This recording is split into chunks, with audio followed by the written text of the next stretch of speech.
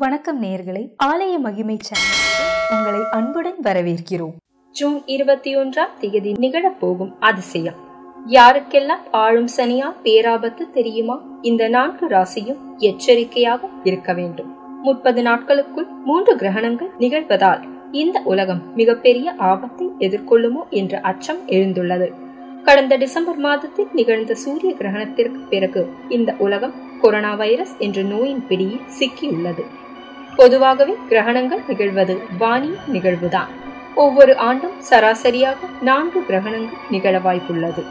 ஓராண்டில் 2 சூரிய கிரகணம் 2 சந்திர கிரகணம் நிகழ்வது சாதாரணமானது.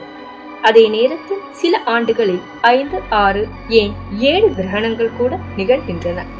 2020ஆம் ஆண்டில் மொத்தம் 6 கிரகணங்கள் நிகழ்கின்றன. இதில் 2 சூரிய கிரகணம் நிகழ்கிறது. ஜூன் 21 நிகழும் சூரிய கிரகணம் இந்தியாவில் தெரியும். டிசம்பர் 14 நிகழப்போகும் முழு சூரிய கிரகணம் இந்தியாவில் தெரியாது.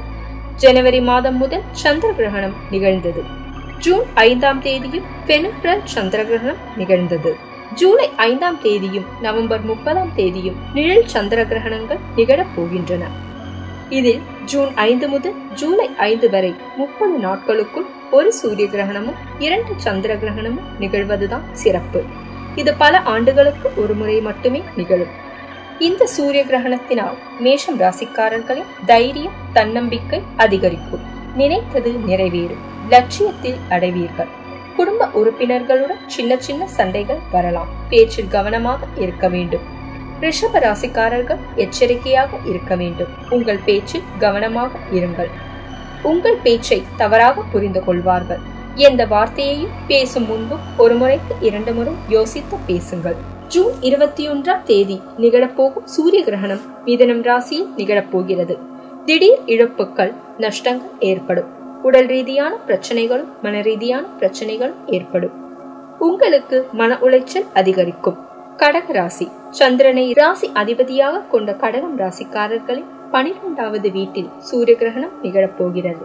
மன ரீதியாக பிரச்சனைகள் ஏற்படும். சிலருக்கு நரம்பு பிரச்சனைகள் வரலாம். சில மாதங்களுக்கு உங்களுக்கு மன பிரச்சனைகள் வரலாம். எச்சரிக்கையாக இருங்கள். சூரியனை ராசி அதிபதியாக கொண்ட சிம்ம ராசிக்காரர்களை உங்களின் வருமானம் இந்த மாதம் அதிகரிக்கும். உங்களின் நிதி நிலைமை நன்றாக இருக்கும். உங்களின் காதலை சொல்வதற்கு இது நல்ல நேரமல்ல. பொறுமையாக இருங்கள். கன்னிராசிக்காரர்கள் கிரகணம் நிகழும் காலத்தில் கவனமாக இருக்க வேண்டும். உங்கள் தினசரி வேலைகளை கவனமாக இருங்கள். தந்தை மகன் உறவில் சில சிக்கல்கள் வரலாம். எதையும் உணர்வு பூர்வமாக யோசிக்காதீர்கள். ஆரோக்கியத்தில் அக்கறை செலுத்துங்கள். இதே போல துலாம் ராசிக்காரர்கள் எந்த ஒப்பந்தங்களிலும் கையெழுத்து போட வேண்டாம். உங்களின் நம்பிக்கையை சீர்குலைக்கும் வகையில் சில சம்பவங்கள் நடைபெறும். விருச்சிகம் ராசிக்காரர்கள் கவனமாக இருக்க வேண்டும். உங்கள் மீது தேவையில்லாத தவறான குற்றச்சாட்டுகளை முன்வைப்பார்கள். உங்கள் நிதி நிலைமை மோசமடையும். உங்கள் குடும்பத்திற்காக நிறைய செலவு செய்ய வேண்டியிருக்கும். குருவை ராசி அதிபதியாக கொண்ட தனுசு ராசிக்காரர்களில் உங்களின் உணர்ச்சி அதிகரிக்கும். கணவன் மனைவி இடையே பிரச்சனை வரும்.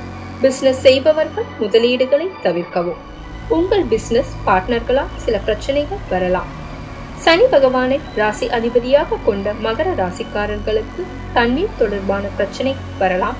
உடல் ஆரோக்கியத்தில் கூடுதல் கவனம் செலுத்துங்கள். மருத்துவ செலவுகள் அதிகரிக்கும் என்பதால் கவனமாக இருக்கவும். கும்ப ராசிக்காரர்கள் உங்களின் குழந்தைகளின் மீது கவனமாக இருங்கள். உணர்வு பூர்வமான முடிவுகளை கைவிடுங்கள். காதலிப்பவர்கள் சில பிரச்சனைகளை சந்திக்க நேரிடும். மீன ராசிக்காரர்களுக்கு இந்த கிரகணத்தால் சில பிரச்சனைகள் வரலாம். அம்மாவின் உடல் ஆரோக்கியத்தில் கவனமாக இருங்கள். சொத்துக்களை விற்கவோ வாங்கவோ முடிவு செய்ய முன்பாக பலமுறை யோசிக்கவும் தீர விசாரிக்கவும். எனவே இந்த ராசிக்காரர்கள் கவனமாக இருங்கள்.